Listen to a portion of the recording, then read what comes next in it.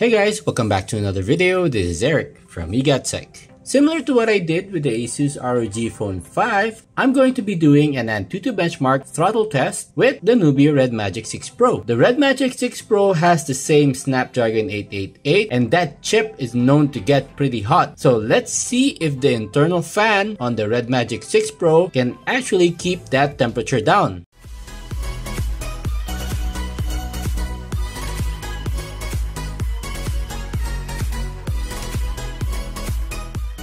So I'm going to be running the Antutu benchmark test a total of 5 times without the cooler, and then run it again another 5 times with the dual-core cooler. So let's get this benchmark started, guys. So I'm going to be doing the test like so that the phone is elevated and there's space at the bottom for the heat to dissipate. And of course, once I connect the dual-core cooler, it's going to need some space here at the bottom. So on to test number 1 in 3, 2, 1.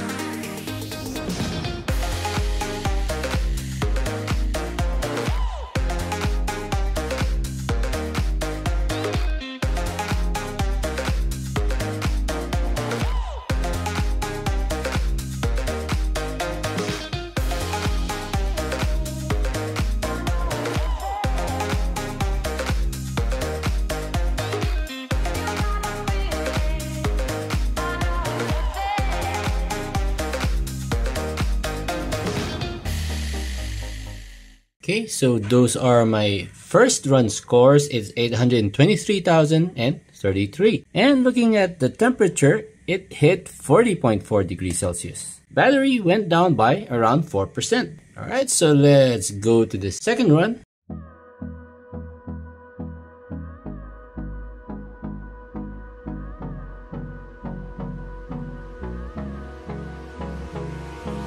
Hold me close till I get up. Time is barely on our side. I don't wanna waste what's left. The storms we chase are leading us, and love is all we'll ever trust. Yeah, no, I don't wanna waste what's left. And on we'll go, through the wastelands, through the highways, till my shadow turns to sun rays. And on we'll go, through the wastelands, through the highways, and on we'll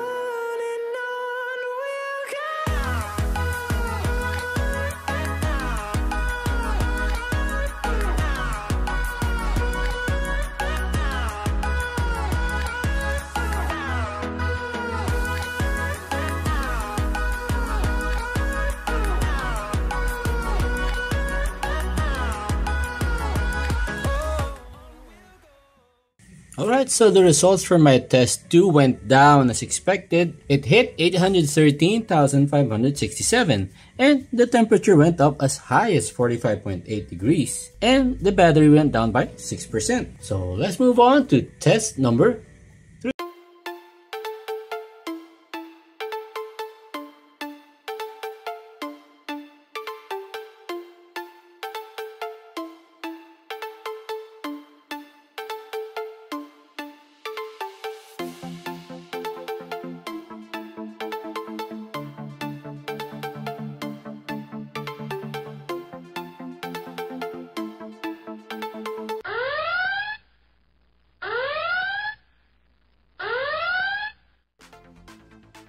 So the benchmark was stopped automatically by the Game Center because of the excessive heat warning. So unlike the ROG Phone 5, this phone won't let me keep running the benchmark and potentially damage the phone.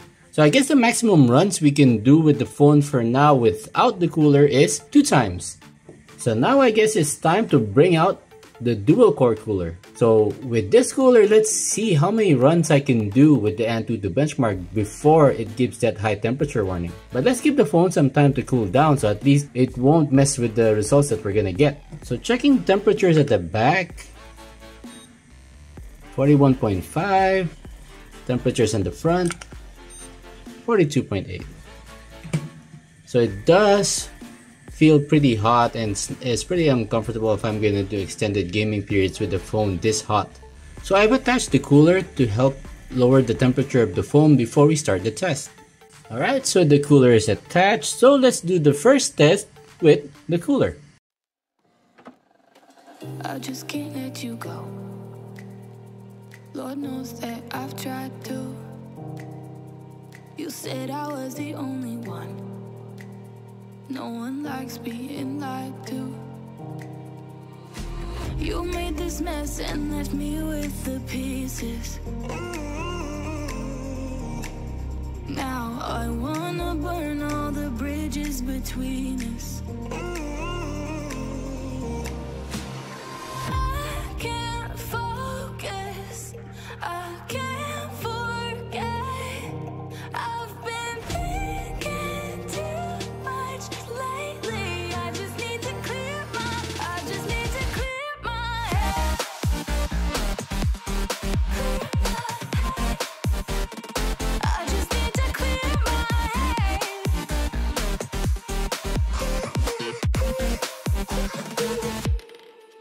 I've been stuck on your memory, but it's not like I need it.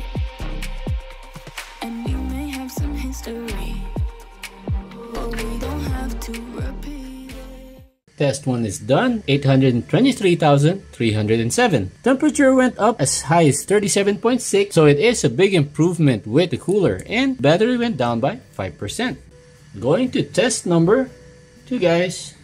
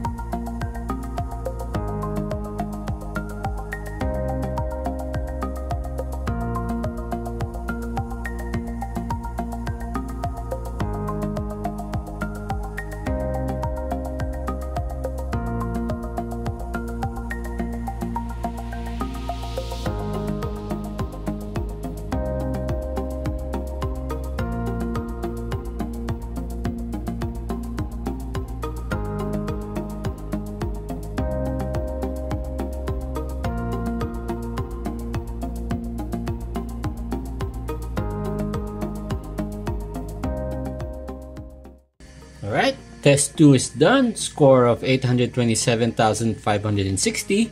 Temperature went up a bit, but still hasn't hit the 40-degree mark. It's at 39.6 degrees, and battery went down by 6%. So now let's run the third test. So if you remember earlier in the video, the RedMagic 6 Pro actually stopped the third run without the cooler because it started overheating. So let's see if that will be the case even though I have the cooler attached.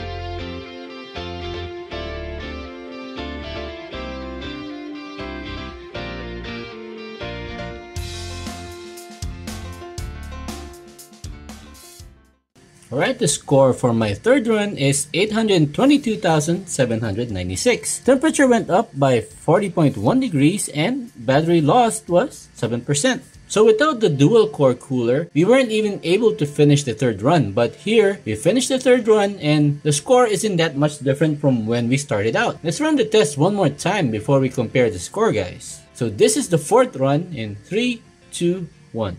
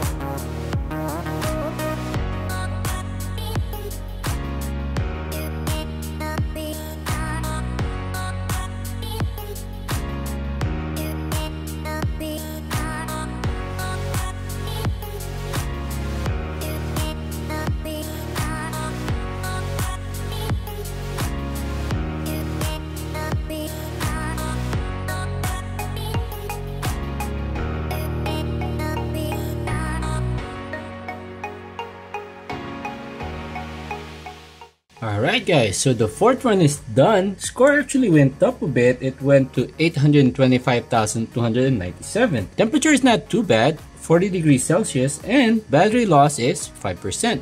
So there's no noticeable throttling when you've got the cooler attached. So if you're going to be doing long gaming sessions, you won't have any problems with overheating as long as you've got the RedMagic Dual-Core Cooler attached while you're playing. So if I remove the cooler, you can actually check the temperature at the back.